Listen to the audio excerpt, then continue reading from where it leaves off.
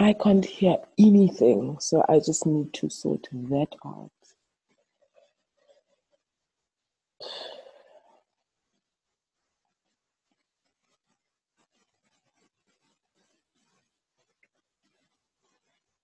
Okay, now I can hear something. Jerusha, uh, if you can be unmuted, please say hi.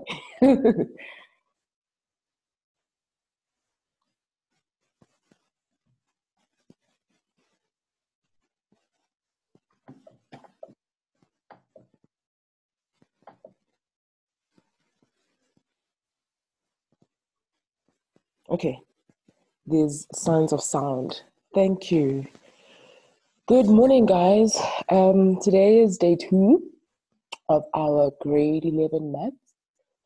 So what I'm going to ask from you guys just to check oh yes, it is me again, Ms. Shabalala.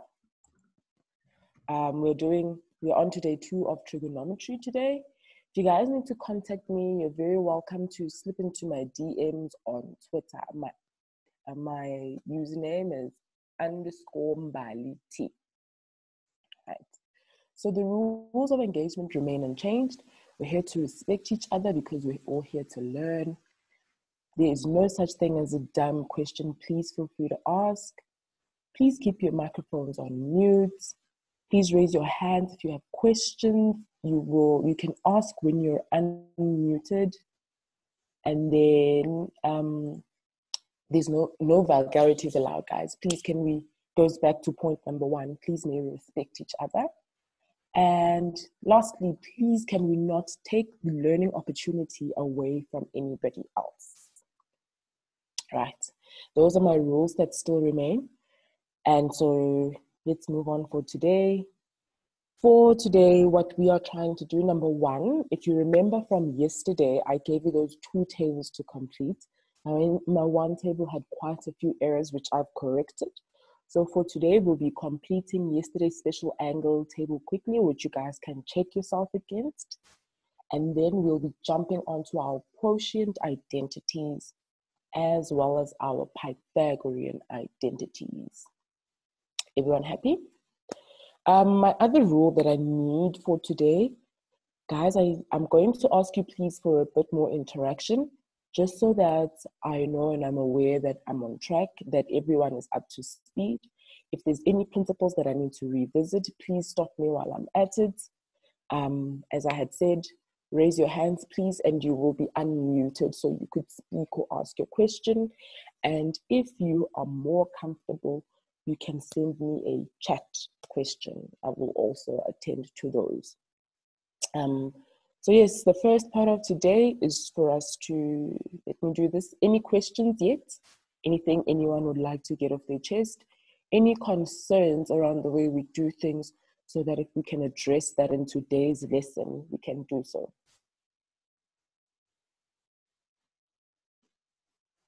There's no raised hands.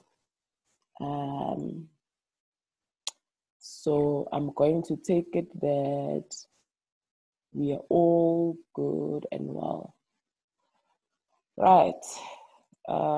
Sorry guys, there we go. So this was yesterday's table. So just to highlight something, guys, sometimes the unmute doesn't work. Sometimes we may struggle to unmute you. So if you feel like we are taking, give or less, that's more or less we're saying take time to unmute you, then I'm going to ask you to please then just send me a chat message, which will pop up immediately and I'll be able to respond accordingly. So this was one of yesterday's tables, the 360-90 table. And I had asked you guys to complete the reciprocal identities of the table. Did you guys do that? I hope you guys did that, because here, ladies and gentlemen, is the completed table. Just a reminder that everywhere where your denominator is a square root, you multiply by the square root of 3 over the square root of 3 to remove the square root from the denominator. As you remember, it's the same impact as multiplying by 1 all we're really trying to do is express the number without a rooted denominator. So, quick scheme through of how this works. Cosec is the inverse of sin sec. And so then sin sec being opposite over hypotenuse, cosec is hypotenuse over opposite. And that would be your 3 over your 1. Same goes for, I just need a laser pointer, please. There we go. Same goes for our sec of 30 degrees. Sec is the inverse of cos. Cos being adjacent over hypotenuse. And so we have hypotenuse over adjacent. Likewise for cot. Cot could have purely just been expressed as the square root of 3. There would not have been a problem with that. Where the denominator is 1, I'm sure you guys are aware you could have expressed your answer as just the top number. Where your numerator and your denominator are the same, you could have expressed the amount as just 1. My purpose of writing it in this way is so that you guys have a point of reference as to where the 1 would be coming from. Then we also did our 45, 45, 90 triangle. So I've updated my numbers on our 45, 45, 90 triangle. I've corrected yesterday's errors here and there, and we have the correct numbers. So, just as we move along, guys, I'm pretty sure, I'd like to believe that you guys have instinctively seen some similarities here about how sine of 30 degrees is the same as cos of 60 degrees. So I'm going to take for granted that instinctively speaking, you guys have seen those little, call it nuances here and there, because I do think that those little small aha moments are the things that make maths a hell of a lot more easier, a hell of a lot more bearable. I think trigonometry it's not easy, but it's a very fun challenge. And having those kind of tools and that kind of knowledge makes this a hell of a lot easier. Right, so with our 45, 45, 90 triangle, as you can imagine or as you can expect, sine and cos are exactly the same because our opposite angle and our adjacent angle, our opposite side and our adjacent side are the same because our opposite angles are the same. As such, your sine is equal to, let's say we're using this 45. Your sine will be equal to opposite over hypotenuse. And your adjacent, your cos will be adjacent over hypotenuse.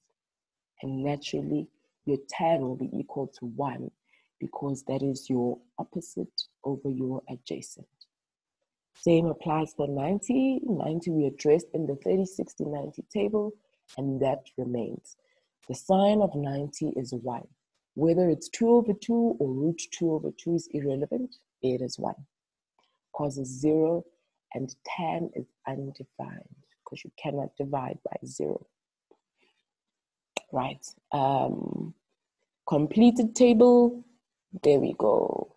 Simply, these are the inverses of your top numbers. And again, we can have expressed cosec and sec of 45 as just square root of 2. We could have just expressed cot as 1. And we could have expressed the cosec of 90 degrees as just 1 as well. Any questions as we're about to begin today's work? Did anyone have any challenges? Does anyone not understand anything? Are we good to go?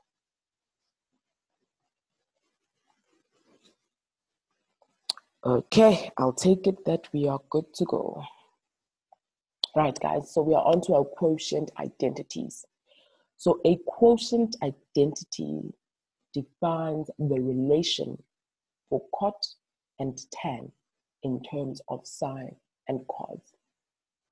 Sure, that sounds like a lot of all over the place. But let's start by simply defining what a relation is. A relation is the way in which two or more people or things are connected. That it's a thing's effect on or the relevance to another.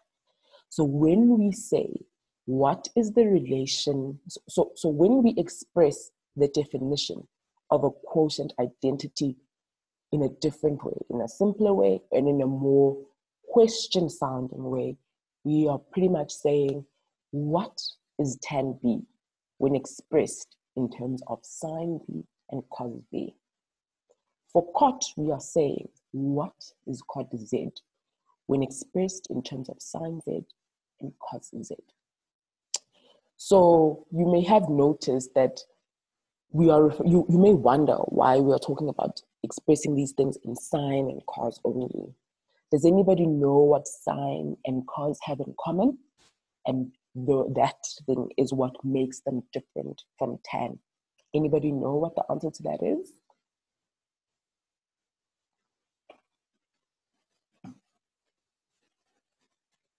No takers?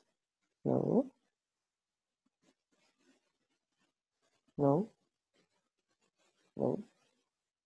Okay, guys. If you remember our expression of sine is equal to opposite over hypotenuse. Our expression of cos is equal to adjacent over hypotenuse. And our expression of tan is equal to opposite over adjacent. So from that, you can tell that sine and cos have the hypotenuse in common. Tan does not have the hypotenuse. So with that being said, I pose to you that tan beta is equal to sine beta over cos beta. This is our first quotient identity. And I'm going to prove to you how that is the case. Before we continue, does anybody want to try and prove? Does anybody think they understand? Does anybody want to try and take me through the flow of how we get to this? Or can we get moving? Can we get running? As I had said to you guys, I just need a little more interaction from you guys today. It is the only way that I'm going to know that we are on track. Because I feel like saying to you, today's lesson, the identities, when you catch them, when you understand them, when you own them, they make all of trigonometry so much easier, right? Because you are able to identify them everywhere. So this is a personal rule that I use. We all work differently, guys, and I need everybody to be, if you're comfortable with the maths, then you're comfortable with working however you want to work. What I always try and do, because of the existence of the quotient, anything I try to do, I try to simplify the expression in the form of cos and sine. So if there's any way that I can use cos and sine to express something, be it a tan and however a tan, a cot, then I do that. Always try, guys, to make your expressions as simple as possible. When you always revert back to sine and cos, you make it easier for yourself to simplify and work with. All right. So, as I had said, my first quotient identity to you guys is that the tan of beta is equal to the sine of beta over the cos of beta. Reminder, sine of beta is equal to opposite over hypotenuse. Cos of beta is equal to adjacent over hypotenuse. And tan of beta is equal to the opposite over the adjacent. So how then do we get to sine beta over cos beta? Our sine beta over cos beta is the equivalent of saying the opposite of the hypotenuse, the opposite over the hypotenuse divided by the adjacent over the hypotenuse. And remember, guys, when you divide by a fraction, it is the same as multiplying by the inverse of the fraction. And so this then translates into opposite over hypotenuse times hypotenuse over adjacent. When you do that, hypotenuse over hypotenuse cancel each other out. You are left with opposite over adjacent, which looks to me like tan beta. And that, guys, is how you prove that tan beta is equal to sine beta over cos beta. Factually speaking, tan beta is equal to sine beta over cos beta. This was our first quotient identity, guys. Is everybody happy? Are there any questions before we move on to our second example?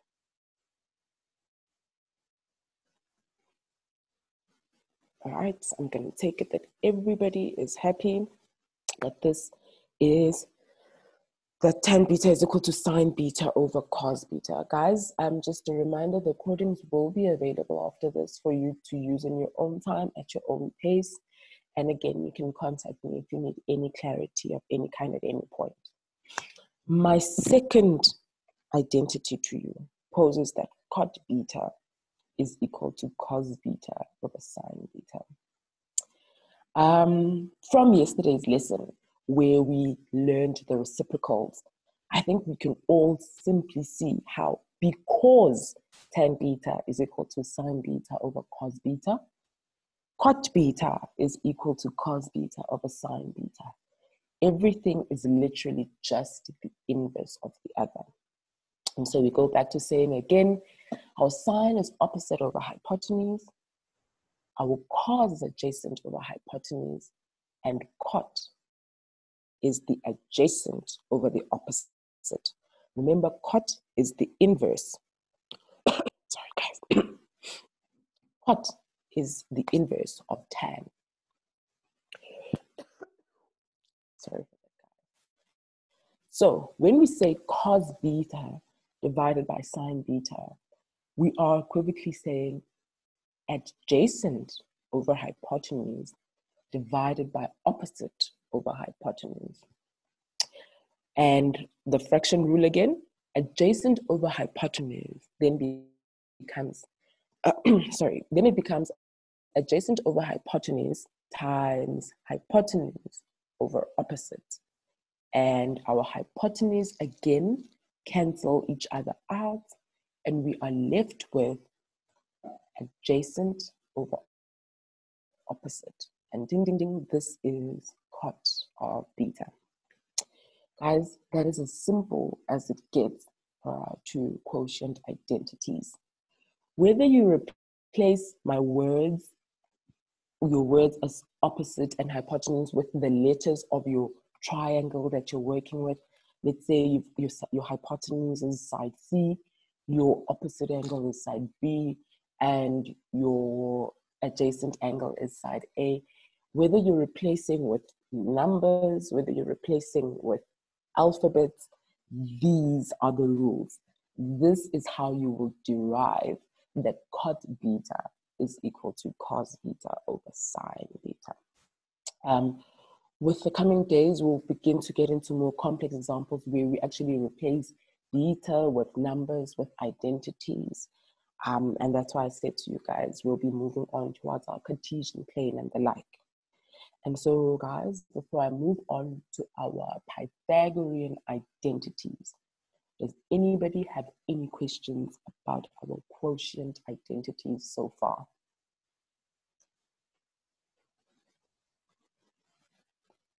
Okay, no chats, no raised hands. So I'll take it that we're all on the same page. We're all good, and we're all finding this at a very, very basic level. Thanks, guys. We're going to move on to our Pythagorean identities. So for Pythagorean identities, there are 3 Pythagorean identities, and all those identities seek to do is to take the theory of Pythagoras and apply trigonometric functions to them. So it's still the expression of the theory of Pythagoras, just in terms of trigonometry. Now, guys, I need your interaction, please. Who remembers what the theory of Pythagoras says?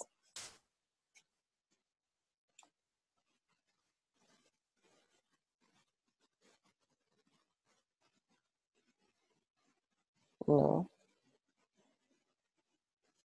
No. No. Okay. Without the theory of Pythagoras, then without you guys remembering the theory of Pythagoras, I'll pose to you that our three Pythagorean identities are sine squared beta plus cos squared beta is equal to 1. Our second identity is, we've got to take it. All right, so Kylie has said to us that the Pythagorean theory says that the hypotenuse squared is equal to side 1 squared plus side 2 squared.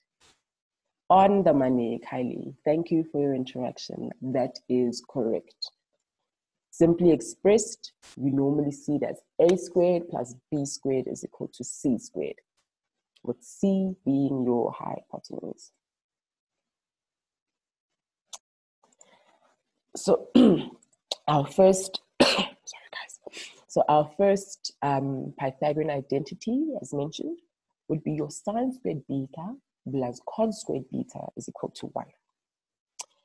Our second identity, 1 plus cot squared beta is equal to cosec squared beta. Our third identity, tan squared beta plus 1 is equal to sec squared beta. So I'm going to go through each one individually. And as you guys get comfortable with these identities, with using your reciprocals, with simplifying all your tans and cods to quotients, which is using sine and cos, you're going to see that there's actually a lot more ways to prove these three identities than the ways that I will be showing you today. So our first identity, sine squared sorry guys. Our first identity, sine squared beta plus cos squared beta is equal to 1. I think, as Kylie had mentioned about the Pythagoras theory, we can all simply see this looks to mimic a Pythagorean theory, where it's a squared plus b squared is equal to c squared. Maybe, let's say, we could call our sine squared the a squared, we could call our cos squared the b squared, and we can call our 1 squared the c squared. Right? Feel like saying to you guys, we can simply say we are substituting sine with a, we are substituting cos with b. When you go back to our right angled triangle over here, remember that sine basically speaks to the opposite angle, and here's your opposite angle, it's a. Remember that your cos speaks to the adjacent side, that angle side. Remember that cos speaks to your adjacent side. Your adjacent side over here is b, and that's how you get to b squared. And then you have your hypotenuse. And we'll try and prove, there's many ways to prove this theorem, guys. We'll keep exploring as we keep doing questions here and there. Sometimes I'd like you guys to engage me actually and show me how differently from my way did you come to conclude, to make the same conclusion. I'd actually really like that. I do think that sometimes I see things more complex than they need to be. So if anyone can come to me with something that's simpler, more straightforward and quicker, I'd really love that, guys, just for you guys to engage me. And I'll also take it as a sign that we're doing well, we're doing right, and we're all on the same page with trigonometry so far. So right, sine beta in this case is equal to a over c. So sine beta squared is equal to a over c squared. Everybody happy? Because the sine of beta is your opposite over your hypotenuse. Cos beta is equal to b over c squared. That is your adjacent over your hypotenuse. So cos squared beta is equal to b over c squared beta. So there's your a squared and there's your b squared. Right, then we start with our left-hand side proof against our right-hand side. What we do on the left-hand side. The left-hand side says we've got a squared plus b squared. And so if we use a squared plus b squared, we are going to, sorry guys, we are going to substitute our a squared plus our b squared back to your sine squared plus your cos squared as mentioned. And that is our left-hand side. For our right-hand side, it says c squared. How do we get c squared from c squared to 1? Because the same way that we got a squared, sorry guys, my laser is not working so well. There we go. The same way that we got our a squared, we moved back from a squared over c squared, and we moved back to just having a. We divide by the c squared. And that's what we've done here. C squared divided by c squared gives us 1. So your left-hand side is sine squared beta plus cos squared beta. Your right-hand side is 1. Everybody good with this? This is one of the simpler identities. You always take it back to your starting point with the theory of Pythagoras. Everybody good? Everybody happy? We will be applying actual numbers as time goes on. Is everyone fine? Are there any questions? This was our first Pythagorean identity, and we were prepared to move to our second one, and if anyone wants to stop and ask.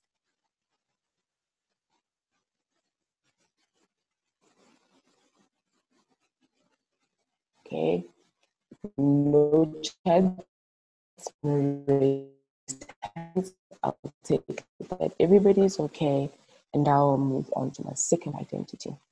My second identity says that 1 plus cot squared beta is equal to cosec squared beta. So what does this mean? Remember, always refer back to your quotient identities. So always write your expressions in the simplest form, which is in relation to sine and cos. So cot, remember guys, is the inverse of tan, which is sine over cos. And so cot is equal to cos over sine. So here what we have is 1 plus cos squared beta over sine squared beta. So here we're adding a whole number and a fraction. We have to find the lowest common, well, in this case, the only common denominator, which will be your sine squared beta. To do that, we convert 1 into sine squared beta over sine squared beta. And so remember that now we have a common denominator. We can add our numerators. Sine squared beta plus cos squared beta is the same as identity number 1, which is 1, the answer of which is 1. And so we have here that our left-hand side is actually equal to 1 over sine squared beta. Right, we've written our cot in its simplest possible way. Hoping you guys understand, hoping you guys are happy. And now we're going to move on to our right-hand side. Right-hand side is purely cosec squared beta. Remember from our reciprocal identities, cosec is the inverse of sine. So cosec is equal to 1 over sine.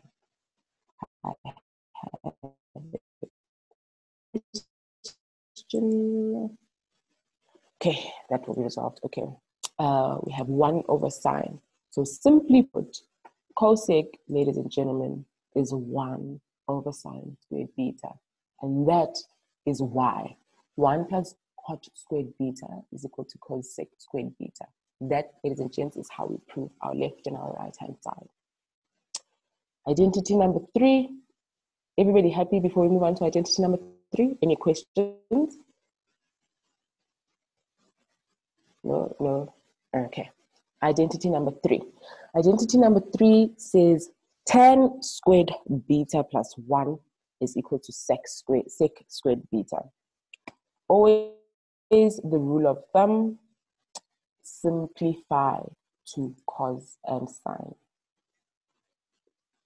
So tan squared beta is equal to sine squared beta over cos squared beta, as we proved with identity number 1 in the quotient identities. And that is how, again, now we have ourselves a formula plus a whole number. We're going to convert our whole to the common denominator being cos squared beta.